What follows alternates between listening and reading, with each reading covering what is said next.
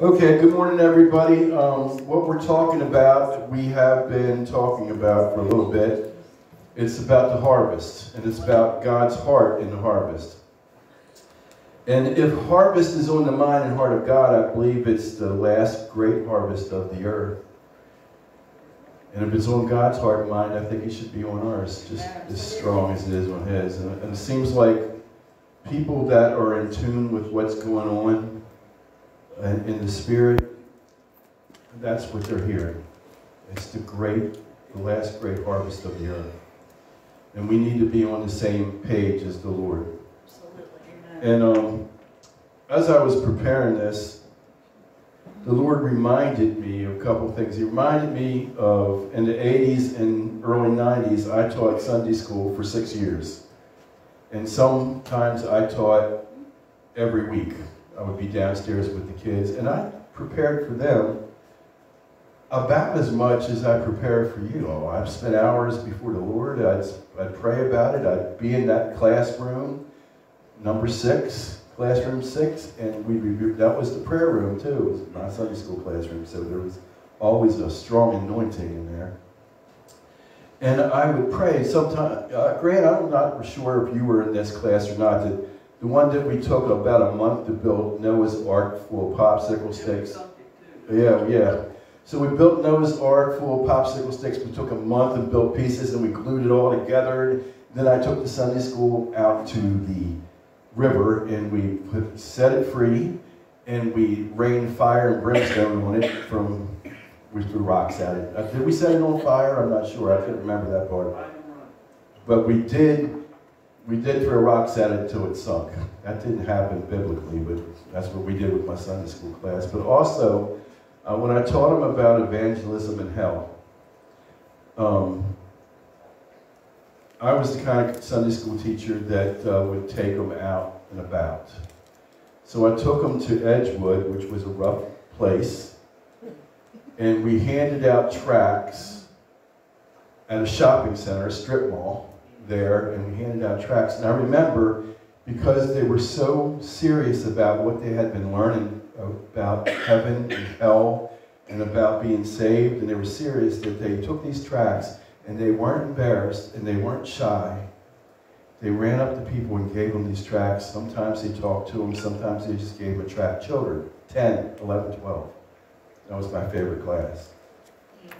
And some of them ran to people. Some of them were weeping as they gave them. And they were serious about it. And I think the church has lost a lot of their seriousness about this. And this is a very serious season for praying for the lost and the backslidden and spiritually cold people, and taking advantage of every open door that the Lord gives us. We need to not let them pass. We need to take advantage of them. Every opportunity to witness. Because your witness is the power of God displayed. It really is. God will use your witness and your testimony and put His power on it. Because this is the season that we're in. It's harvest season. And we go through a lot of seasons in our walk with God. And looking back, I can see them. And I put some, I didn't put them in, I put them in like a category so you could see. In these seasons that every person, every Christian that's serious about the things of God, they're going to go through these. Some people get kind of stuck in something and never move on. And to be honest, I wonder about people that never seem to grow in the things of God. I wonder about them. They don't have a big interest in the things of God. They never feed their spirit. You know what I mean by that is read their Bible. Their prayer life is very shallow, if they even have one. I wonder if they really know God or not. Does those things matter to the Lord, you think? Oh, yeah. Bring the first scripture up, Chris. It says this. Did it lock up? Yeah. Okay. Well, even when you have challenges, we're going to bring it. It says, this is the words of Jesus. He said, not everyone that says to me, Lord, Lord, shall enter into the kingdom of heaven, but he that does the will of my Father which is in heaven. Many will say to me in that day, Lord, Lord, have we not prophesied in your name? And in your name have cast out devils, and in your name have done many wonderful works. And I, this is Jesus, will profess to them, I never knew you. I never had that kind of relationship with you. Now, I saw a survey this week from the Barna Survey Group. Anybody know that's a Christian company that does surveys in churches? And this is what the survey was about. How people think being a good person or having good works will get you to heaven. And you'll be surprised. Pentecostals, who should know better, 46% of Pentecostals think that good works and being a good person will get you to heaven. 44% of Protestant, that's the mainline denominations, Baptist, Methodist, Episcopal, Lutheran kind of thing, 44% of them, and 70% of Catholics believe that just being a good person and doing good works will get you to heaven. And I want you to understand today that you can be the best person on the earth. Do good works from the time you get up in the morning to the time you go to bed at night, and that will not get you in heaven.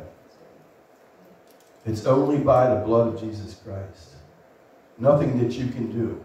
If you could have done it, God would have made a way for you to do it, but he made a way for his son and his blood to sanctify you and make you holy in his sight, forgiveness of sins. That's the only way.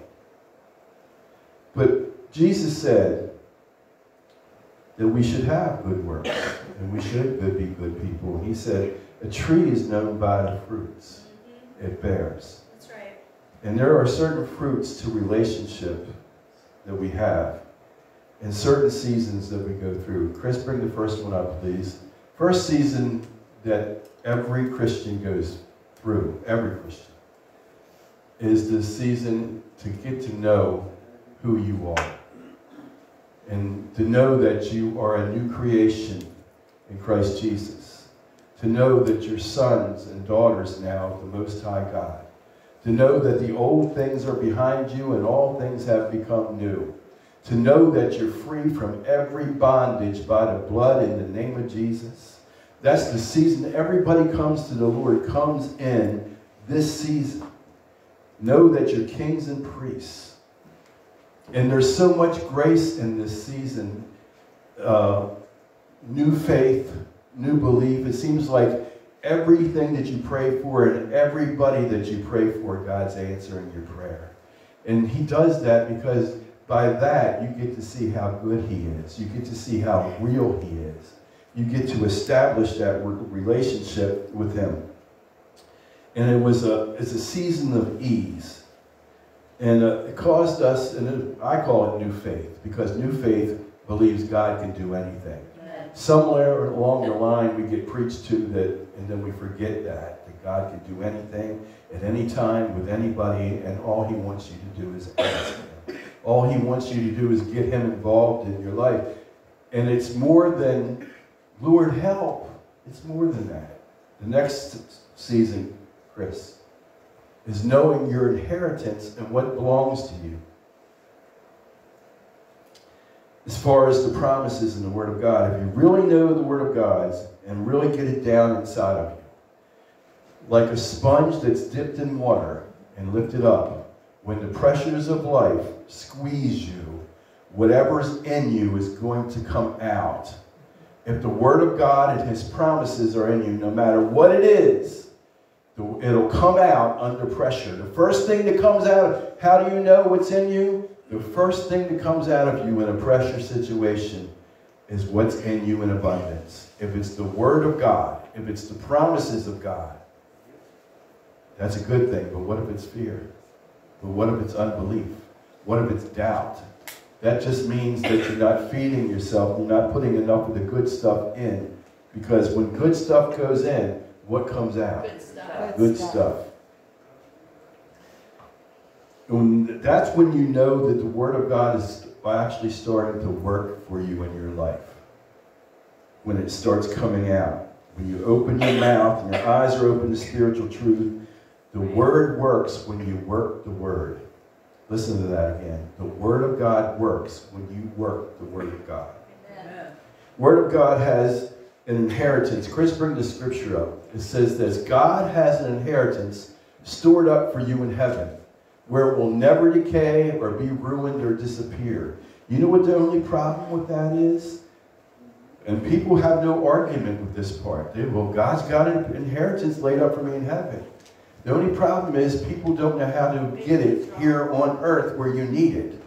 You're not going to need provision. You're not going to need healing. You're not going to need a lot of things when you get to heaven. You're not going to need them, but you need them now, and you better know how to get your inheritance. God has a great benefit package, and he doesn't want you to forget it. Who had the word about memory? It was Karen. Psalm 103 says, bless the Lord, O my soul, mind, will, and emotions, and all within me, bless his holy name. And forget not all his benefits. And then it goes ahead and lists all the benefits that God has for you. He forgives all your sin and iniquity. He heals all your diseases. He crowns your life with loving kindness, tender mercy, redeems your life from destruction, satisfies your mouth with good things, renews your youth like an eagle's. He does all these things. I can go on and on. Removes your sin as far as the east is from the west. I can go on and on in that thing, but we're not getting the benefits that heaven has for us like we should.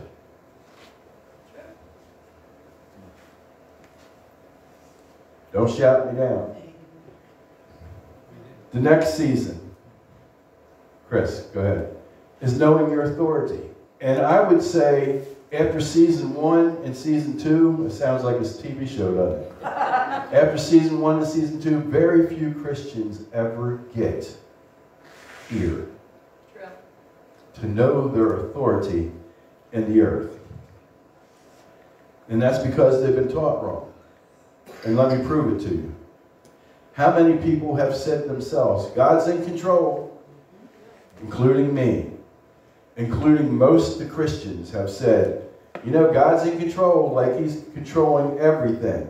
When I ate my breakfast this morning, I had a free choice whether to eat a hamburger or a hot dog on a stick. That's what I had available. I had a free choice. He didn't control what I ate. He doesn't control what you do either. You submit to him, right? He doesn't control it. God's not in control, but he is in charge.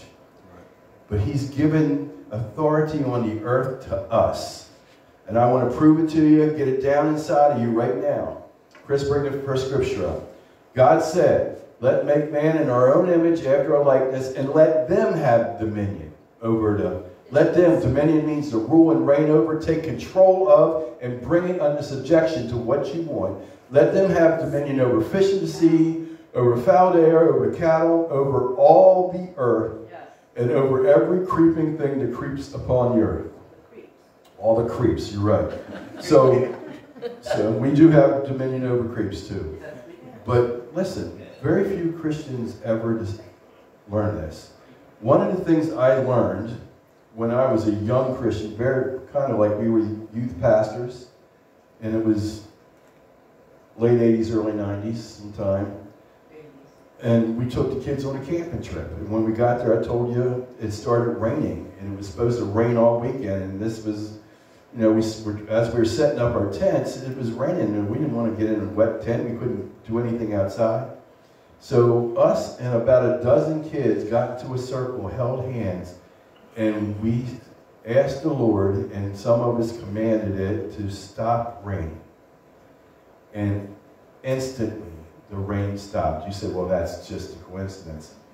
How much of a coincidence is it rained everywhere around the park where we was all weekend long, but it didn't rain where we were one time? It was a circle of dryness where we were. But we could go out and play outside and stuff like that, and go swimming even, but it wasn't raining where we were. How many? So that was back then. But I learned that lesson that we have authority. And somebody that lives in the Midwest should start operating their authority and ask for rain, right?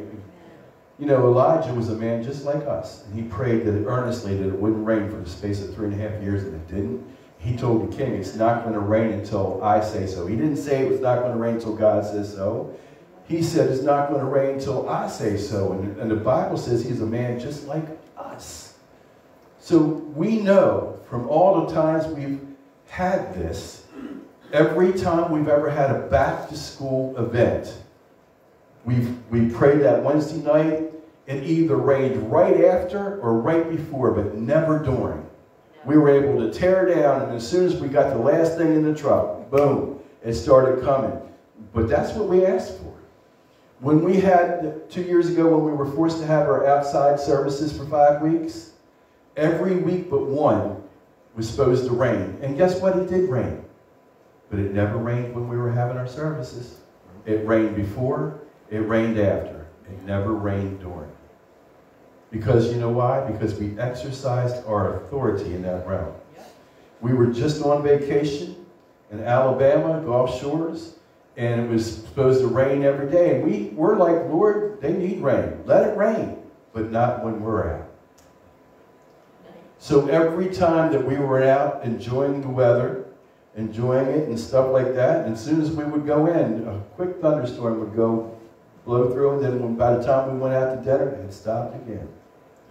And it's just exercising your authority. If God will work that in the earth, what else will he do with something as difficult, as unpredictable as people think weather is? What will he do with other things? Chris, bring the next scripture up. This is the convincing part. The heavens belong to our God. They are in his alone. But he has given us the earth and put us in charge. We are to use his words, use his promises to bring things to pass. If he didn't want you to use it, he would have never told you to do it. Now, I have a scripture that explains this. Chris, bring it up. I want you to read along with this with me, but let it get down inside of you. Get it, understand it. It's Isaiah 55, 10 and 11. It says, rain and snow fall from the sky and don't return until they've watered the ground. Then the ground causes the plants to sprout and grow, and they produce seeds for the farmer and food for people to eat.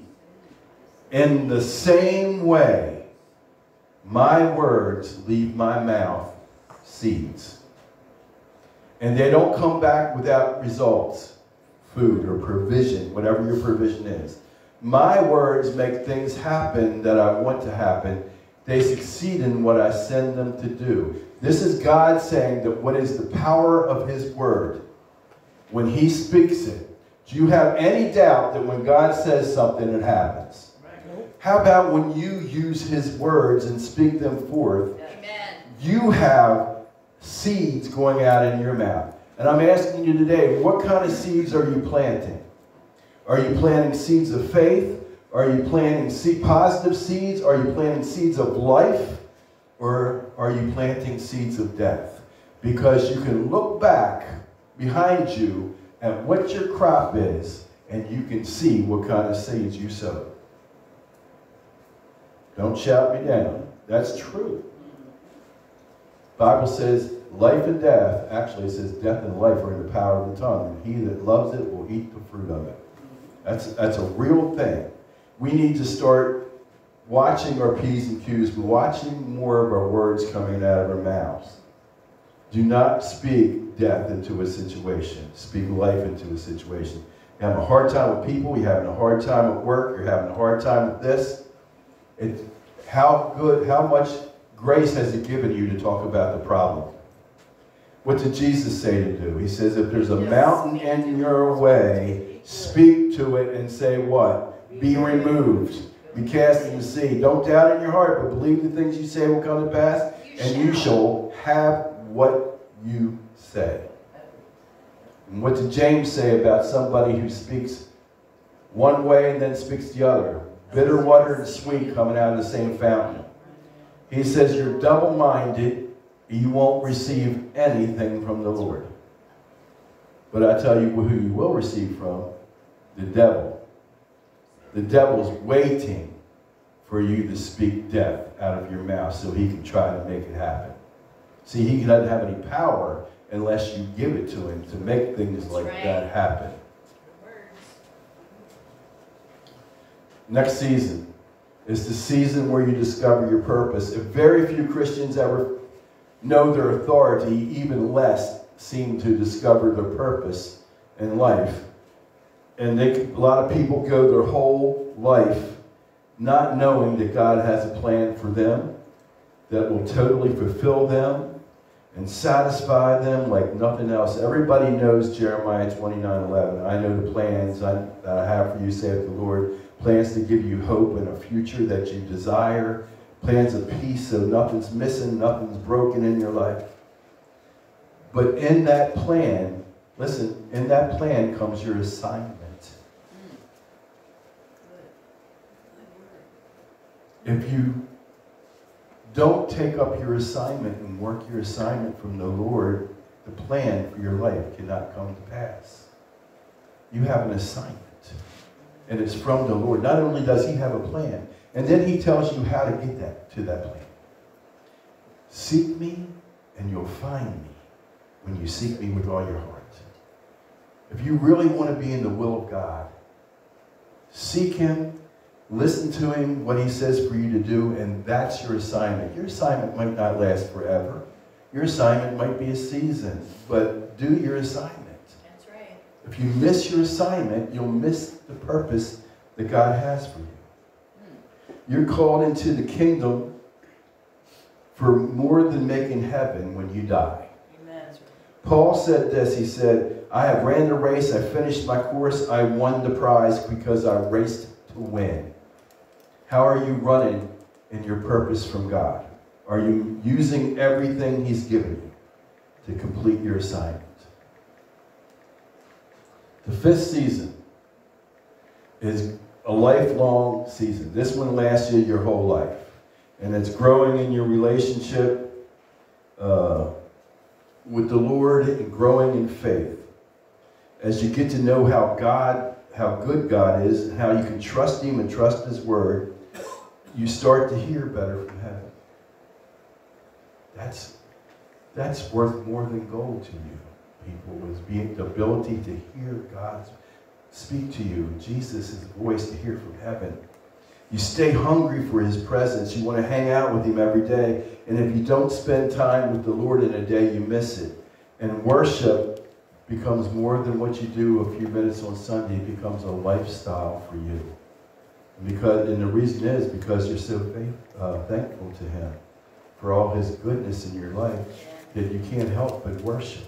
That's right. It doesn't mean that you play an instrument. It doesn't mean that you have worship is expressed in those things, but worship is a matter of the heart, being thankful for who God is from the heart, and that's your lifestyle. It's not I have to hurry up and read 10 chapters, I have to pray for an hour. No, it doesn't have to be a list of times that you do this. You're just hungry for the presence of God, and you want it, and you'll take it however you can get it, through the preached word, through reading the word, through prayer, through worship. You're hungry for God. You'll take whatever you can get for his presence. Now, I said all that to say this. The season that we're in right now is the season of harvest. And when we work and cooperate with God, he takes all these things and lets us use them in this season. That was a big revelation for me. Let me say it again. Let me get some light bulbs in your head. When we realize what season we are in and cooperate with the Spirit of God in that season, he takes all these other seasons and lets us use every gift, every testimony, every ministry, every whatever we have. He lets us use them to work the season that we're in. That's good stuff. Hallelujah. Turn with me in your Bibles today to 2 Timothy chapter 2.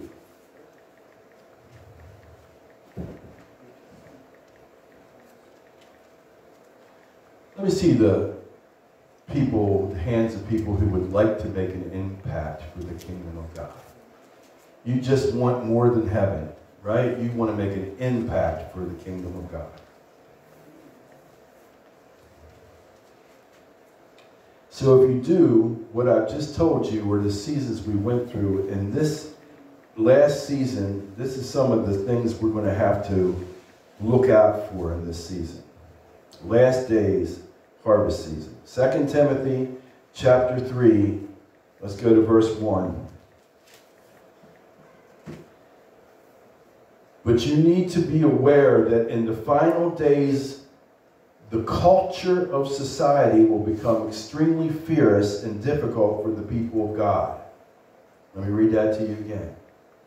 But I want you to be aware of this. In the final days, in the last days, the culture, isn't that a word we use a lot now? Of society will become extremely fierce and difficult for the people of God. People will be self-centered, lovers of themselves, obsessed with money. They will boast of great things as they strut around in their arrogant pride and mock all that's right. Sounds like Washington, D.C. or government. They will ignore their own families. They will be ungrateful and ungodly. They will become addicted to hateful and malicious slander. Slaves to their desires, they will be ferocious, belligerent haters of what is good and right. With brutal treachery, they will act without restraint, bigoted and wrapped in clouds of their own conceit. They will find their delight in the pleasures of this world more than the pleasures of loving God. They might pretend to have a respect for God, but in reality, they want nothing to do with God's power. Stay away from people like that. Now turn backwards in your Bible to 1 Timothy chapter 4. 1 Timothy chapter 4, verse 1. Just back a few pages.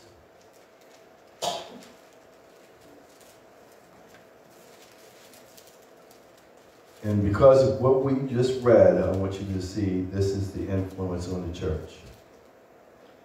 It says, the Spirit says clearly that some people will abandon the faith in later times. They will obey lying spirits and follow the teachings of demons. Such teachings are spread by deceitful liars whose consciences are dead as if burnt with a hot iron. Such people teach that it's wrong to marry.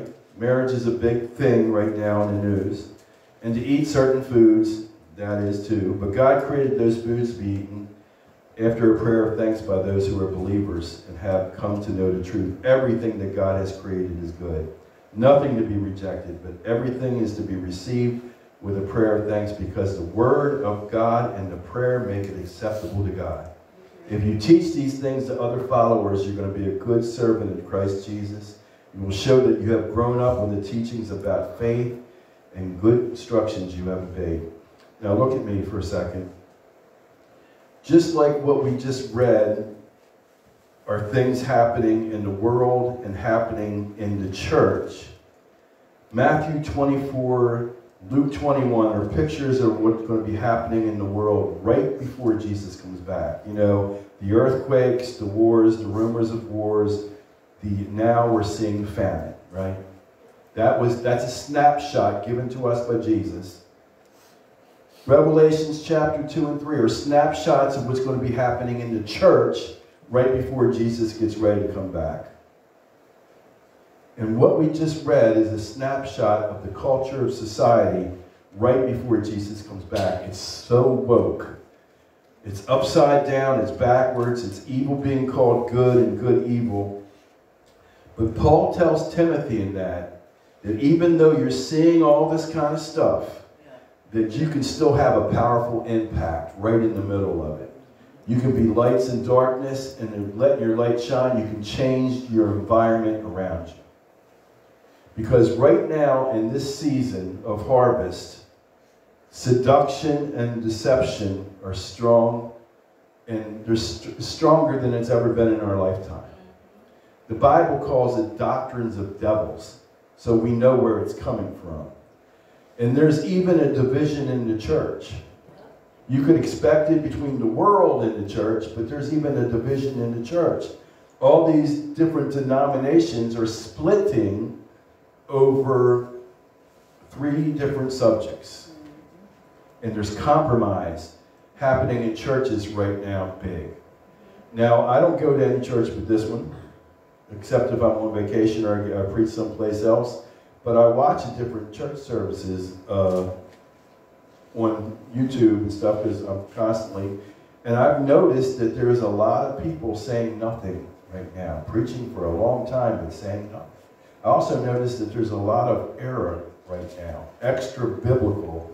They take a truth in the Bible that might have one little sentence to it, and they make a doctrine out of it, and that's not a good thing. And I could name a whole bunch of them. I won't. Even if I step on your toes today, I believe God will heal them. All right. So the three biggest areas of compromise, even in the church and in the culture of society right now, are LGBTQ. Right now, I read that there are up to 81 different genders. As a matter of fact, we're at worship practice the other night. Kenny told me some school in Virginia, some teacher identified as a cat. Oh, Karen. Oh. So a teacher in Virginia identified as a cat, and she held on to it so long they put a litter box in the bathroom. It's actually a student. Okay. So, you know, 81 different genders. Kenny told me, I'll give Kenny the credit for that Webster Dictionary changed the definition of a woman. Listen. They did. For forever, you know, and this, hey listen, Webster Dictionary, this is what they're teaching to your kids in school. Even Powhatan schools are teaching about different genders. 81 of them. I can't even go past just a couple. So that's a big thing. Webster's Dictionary, they say now, having a gender identity opposite of male is what is what a woman is. So they added that, gender identity. So LGBTQ, gay marriage and gay and transgender being ordained into the ministry, performing weddings, and the third thing is abortions. And churches are fighting over those things right now. They're fighting for the right to abort babies, saying it's a woman's right. But no one's asking. No, here's the big thing no one's asking. What does God think about that? Exactly. Come on. Well, I mean, we're churches. We worship God. That's true. What does God think about these things? No one asking him. And he's not going to change his mind, or he's not going to change his word to fit the culture. Amen. So, Chris, bring the first thing up. We're going to see how God feels about this. And God created man in his image. In the image of God created him. He created them male and female. I only see two. It's because God is not gender confused. He only made a man and he only made a woman. They now call somebody, they all now say, and your government is saying this, is calling people birthing people. And saying that a man can give birth. They don't have the organs to give birth. And I really, seriously, I don't care what you feel like today. It's a poison that's crept into the church. Do you know how many pastors won't touch this because they're afraid they'll lose people and lose money? They won't touch this. And they won't preach these truths. And just because somebody's pretending to be something that they aren't, doesn't mean that we have to pretend with them. If you're a woman who thinks you're a man and you shave your head and you try to grow a mustache and you take hormones to do all this kind of stuff, and you look as close to a man, and you even maybe cut off your breasts or something like that, guess what? You're still a woman pretending to be a man, and I'm not pretending with you. That's right. I might say you have a nice mustache, but that's as far as I'll go. So how does God feel about those things? He doesn't accept it as normal. And guess what? Many Christians do. Here's what God thinks. Chris, bring it up. Listen to this. This is word. This is what God says about it. For this reason, God allowed their shameful passions to control them. Their women have exchanged natural sexual relations for unnatural ones. Likewise, their men have given up natural sexual relations with women and burned with lust for each other. Men commit indecent acts with men, so they experience among themselves the punishment they deserve for their perversion. How God thinks about it, shameful. How God thinks about it, unnatural. How God thinks about it, indecent. How God thinks about it, perverted. Case closed. You can go all through the Old Testament, and but this is New Testament, and this is not the only place it says this. But this is one that tells you exactly how God feels about it. Doesn't it?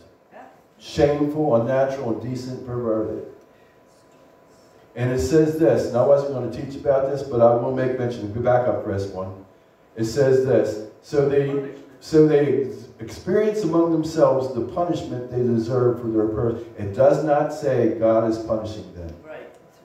It says their acts, the experience of their acts. Tammy was reading to me last night, monkeypox has made a big, 75 nations have experienced monkeypox. And what she has read about monkeypox is it basically happens to men who have sex with other men. Majority of it. But it can spread, but that's what it is. It's a disease. How about AIDS? Do you know how many sexual diseases now can kill you? I can't even list them all. AIDS. People are saying, well, that's judgment from God. No, that's what your experience did for you and your punishment that you deserve from it. And it'll kill you. Oh, no kidding. We always give you. How are we supposed to deal with this? You don't hate the sinner. You hate the sin. You love the sinner. I get asked all the time, what if a whole bunch of homosexuals and lesbians would come to church? We would love it. We invite you to come here. Are we going to throw rocks at them? No. We're going to tell them about the goodness of God. And I tell you, once you learn about the goodness of God, once you learn about His purpose for your life, you're going to want that more than you want the other thing. And guess what? God will deliver you. And they say, well, I was born this way. Wait a minute. It's true. They were born into sinful world, so they're capable of anything in that sinful world. Any kind of sin. But guess what? That was never God's design and purpose for them. Never. And they can be set free, just like somebody can be set free from drugs, somebody can be set free from alcohol. You can be set free from any kind of perversion or sin through the blood of Jesus, if you want it. So the Bible says God's the author of life. And when a woman gets pregnant, there's a divine spark. I've seen it before that happens, and it's awesome. I've seen it. It's just like a spark happens in the womb, in the egg, and it's a divine spark. And a lot of, they're saying right now the big thing is that the Creator is the one that creates life, but they're saying it's just a fetus, just a blob, just a mass, doesn't have any life. And they're saying that it's a woman's right to choose. And they've been saying this. There's a lot of terrible things like rape and like incest, but that doesn't mean it's the child in the womb's fault. Right. Bring up the next scripture, Chris. This is what the Lord says. Before I formed you in the womb, I knew you. Before you were born, I set you apart for a holy purpose. I appointed you to be a prophet. That's what he said to Jeremiah. David said this, when you formed my inward parts, you knitted me together in my mother's womb. I praise you for I'm fearfully and wonderfully made. Chris, real quick, can you bring up, Grant, help you put the sound on, bring up the one video I have.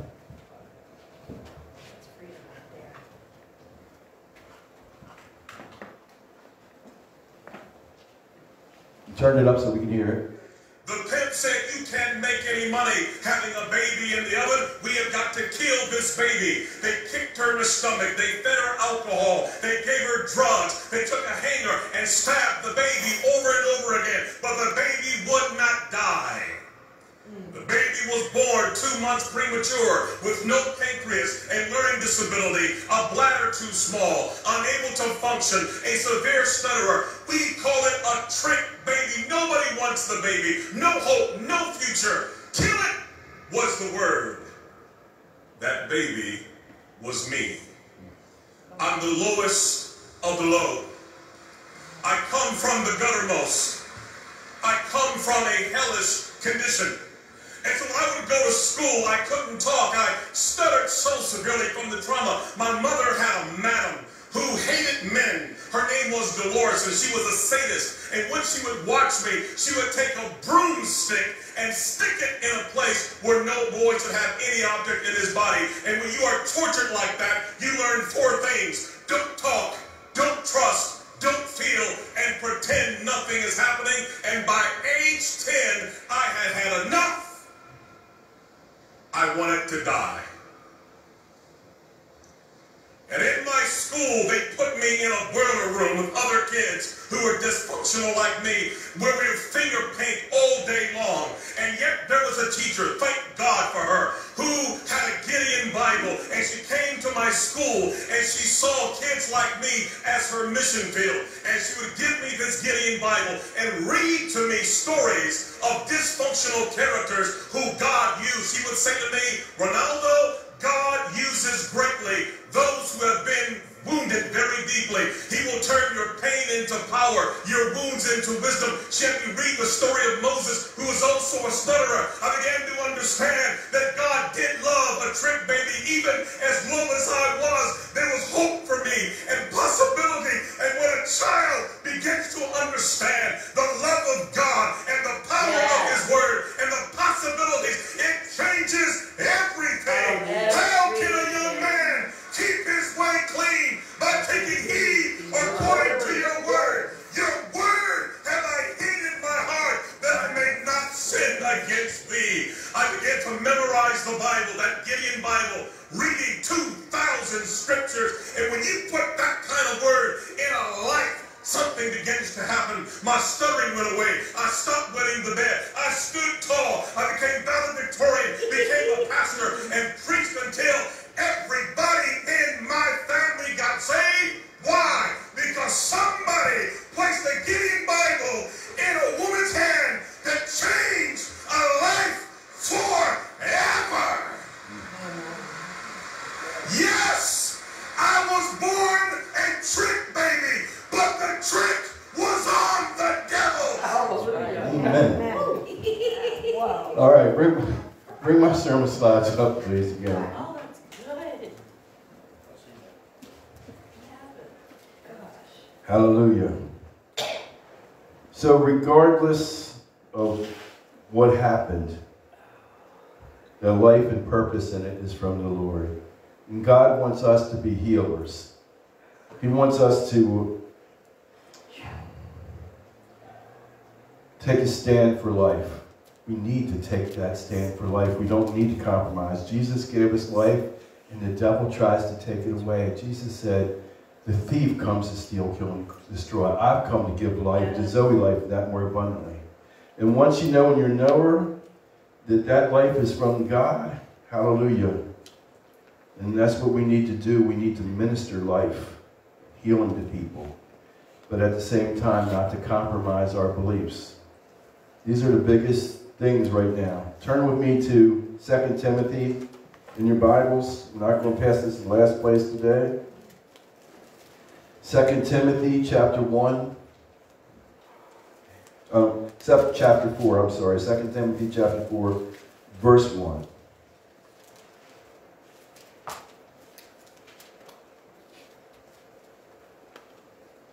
Are you there?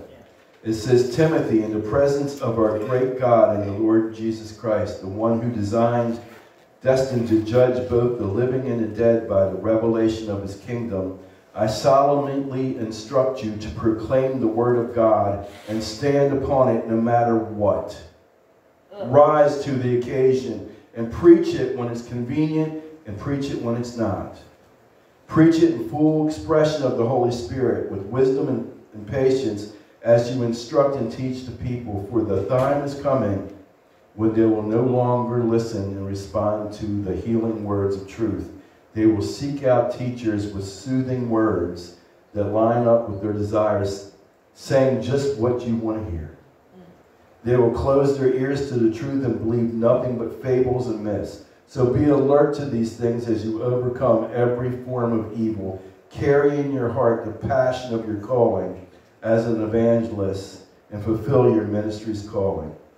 Now look, there's a lot of false teaching out there. This is like the second part of this. And it all sounds so good. I mean, they got some dynamic speakers out there that can spew, just talk about nothing. You can go to a church service nowadays, get in and out in an hour or less, and feel good about the sin that you're in. There's no conviction by the Lord. As a matter of fact, the lies that they're spreading and the lies that they're saying to many people is it's okay, God understands, He loves you anyway.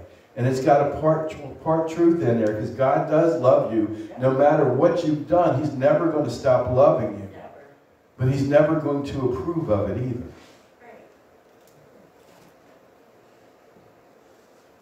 And there's dynamic speakers.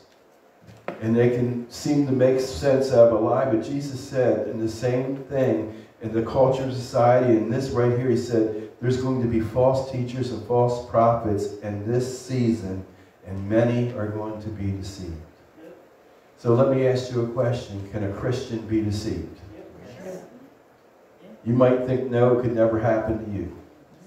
I've seen many mature Christians deceived with false doctrines. I've seen many. I've seen some in this church. When the greasy grace was going around, I've seen people hop right on that bandwagon and start preaching what other preachers said without digging in the Word of God for themselves and finding out, getting revelation for themselves. And I'm sure Lot, Abraham's nephew, thought the same thing. I could never be deceived. I could never fall away. Because Chris, bring up the next one, please. Here's what I want you to see in this. This is the way deception works. We know Lot, when he was with Abraham, he was blessed and he was prosperous. As a matter of fact, the Bible says he was so blessed that the land couldn't keep them all they had. They had so many sheep, they had so many oxen, they had so many, all animals, they were so blessed. And so Abraham said, listen, the land can't handle us. Wherever you choose to go, I'll go the opposite way. Or if you want to go this way, I'll go that way. So this is what happened. They were so blessed, an enemy came in and he caused strife to happen between Abraham's herdsmen and Lot's herdsmen. Do you know the story? As a matter of fact, the strife was so heavy that they couldn't even talk with each other. It even separated Lot from Abraham. You go this way, I'll go this way. So Lot took all his possessions and he moved near the city of Sodom. He didn't go in it right away. He went near it. Let me see where I am. And we know this, as a matter of fact, when we get back. Strife kills and division kill friendships. They do. Kills relationships. Kills churches. Who's ever heard of something called church splits? We used to see them a lot in the 80s, and they would happen, especially in voting congregations. Say you had 100 people in your church, and you wanted to do something, and they split over something stupid, like carpet color.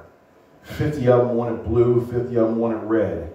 Well, the people who lose get mad. They leave the church over it. They split over it, over something stupid. You would think by now, all these years later, that we wouldn't have things like that, but it still happens. When the enemy comes in like that, he tries to divide and conquer. And Abraham didn't allow strife and division, but he stayed in the blessing. Abraham said, okay, you go whatever way you want to go, but I'll go the opposite way. And Abraham stayed in the covenant. He stayed in the blessing. And the next thing we see is Lot living outside the city. The Bible says it was because it was appealing to his eyes. It's green and well-watered. It looked like the best thing. And he still had flocks and herds and servants. But from this time on in Lot's life, you don't hear him mention the Lord one time. He might have had all his prosperity still, but he didn't have his covenant relationship with the Lord. He was distracted and he was deceived and he fell away. The next thing we see Lot and his family living in the city of Sodom. The Bible says that the city was exceedingly wicked in the eyes of God. And we know that wicked is another word for twisted. Everything was twisted. Even where you don't see anywhere and you don't read anywhere in this story when he's in there that anything that he saw or heard bothered him. As a matter of fact, you don't see anything bother him anymore. What you don't see anymore is, once he's in the city, you don't see his wealth anymore. You don't see his flocks anymore. You don't see his servants anymore. Your herds never mentioned again. So next we see Lot as a leader sitting in the city gate. By this time, we don't know how long it was that he was separated from Abraham and separated from God. But the Bible says that Lot was completely vexed. Now this scripture says, God delivered Lot, vexed with the filthy conversation of the wicked, for that righteous man dwelling among them and seeing and hearing, vexed his righteous soul from day to day with their unrighteous deeds. Vexed means it's worn down by what he saw, what he heard, what he let in his gates. It's what you let in your gates, your eyes and your ears, and what you let out of your mouth that determines if you're going to be oppressed or not. I tell people, I won't watch certain things, I won't listen to certain things, because there's a spirit behind it. And if you don't believe me, you'll find out one day. Hopefully you won't get vexed on your way. He was worn down by what he saw, and it led to oppression. It affected him and overpowered him so much that when the angels came to deliver him, he didn't want to go with them. They had to kind of like put pressure on him. And when the angels came into the city, the men of the city wanted to have relations with the angels. So how far down do you have to go when he brought the angels in his house and the men of the city knocked on the door and said, we want to know them? Lot opened the door and said, here, take my young virgin daughters instead. That you're willing to give up your family, especially young virgin daughter, to the wickedness of the city. And then the angels had to force him to leave.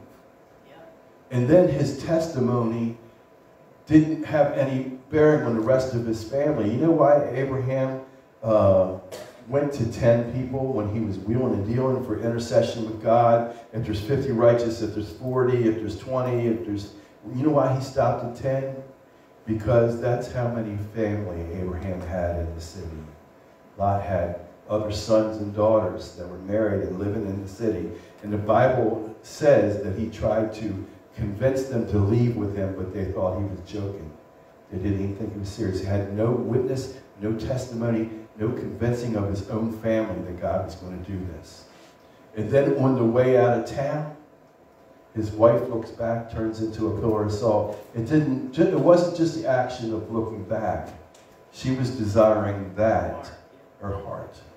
Jesus said, remember Lot's wife. She was desiring that more than she was desiring this. And then Lot leaves with his 2 daughters. That's all that's left out of 10 people is 3. And the same 2 daughters, virgin daughters, he tried to give to the wicked men of the city. By the time he got to Zoar, he didn't go into the city, but he stayed in a cave. The first thing they did was get him drunk and have sex with him. They were corrupted from what they had seen and what they had heard, and it came down from the head. All that when he left covenant, when he left the Lord. I'm about done. Hallelujah. And here's the thing that Jesus said. He said, the coming of the Son of Man will be just like the days of Lot. Just like it. The only way not to be deceived, and because deceived people don't know they're deceived, or they wouldn't be deceived. That's right. If you're deceived, you don't know. Is to be in agreement with God's word. And by agreement, I mean you renew your mind to it, you change the way you think. I don't hate what I've talked about today. I don't hate anybody. I really don't hate anybody. Even though if I don't like what they do, I don't hate them. I love them. I love them. And I want to see better for them. But we have to renew our mind and change our way of thinking to agree with God's word. And then, in order not to be deceived, that's the first thing you have to do. The second thing, you have to start doing it. And you have to start saying it. And you have to start making a stand on it. Or you're going to be one of the ones that are going to be deceived by the culture of the society. It's not going to have an impact on you anymore. And the Lord led me to go in this direction today. Talk about the seasons. And he led me to go into this deception today. Because one of the reasons is because I'm your shepherd, pastor of this flock, but the other reason is there's such a strong deception in the world right now, and it's easy to get caught up in it. It's real easy because it sounds like kumbaya, it sounds like peace, it sounds like this, but it's not. And when there's a time of harvest, pay attention, when there's a time of harvest, they take the wheat and they throw it up in the air. And the chaff blows away with the wind. But the wheat stays back. There's a separation coming. We're seeing it already. We're seeing it in churches already. There's a separation, there's a shaking. And we think, oh, people are being shaken out. God's the one who's doing the shaking. God is the one doing the shaking. And there's a separation. Just make sure that you're on the right side of the separation. Stand with me, please.